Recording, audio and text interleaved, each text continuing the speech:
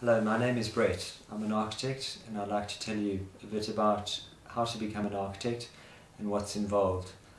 First of all, it's a fairly long process in getting qualified as an architect, and for anyone considering being an architect, I would say that you need commitment and a real interest in what you're doing to finally achieve your goal of becoming an architect.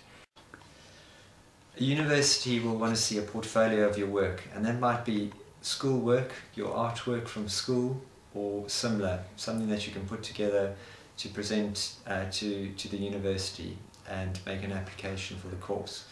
The course is generally 2 degrees and over a period of 5 years.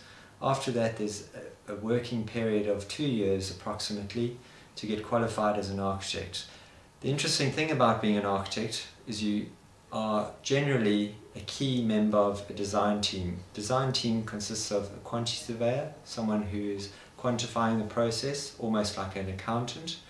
There's generally a construction component or construction manager, and you might interface with a number of other people like structural engineers, landscape architects, sort of a variety of specialist consultants. But at the end of the day, you can actually look at a building and say, I had a hand in that, and feel proud for what you've done. Great. Brett, can you tell me in a little more detail some of the differences between the types of architecture, the retail, the leisure, etc.? Okay. A retail architect would generally be concerned with a development where a number of shops or companies would like to rent space. So it's normally a development. It might be a shopping centre outside of town, or it might be in the high street.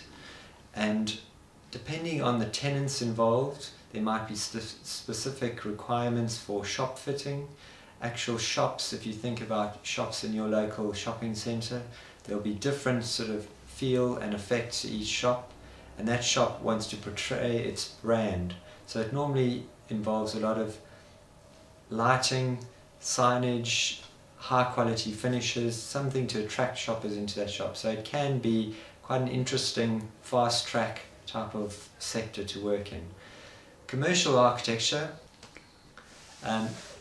Commercial architecture generally involves space planning of office spaces, but it can be speculative. So you may be designing a number of floors over a high-rise building which are exactly the same. Residential architecture is more humane in the sense that you're dealing with people's lives, how they live, how they operate in a space. Educational architects at the moment in the UK are dealing with building schools for the future, which is a big program that the government are rolling out to deliver good educational facilities throughout the UK. So schools, again, is a very much niche sort of market, and a certain skill set is involved to actually deliver those type of buildings.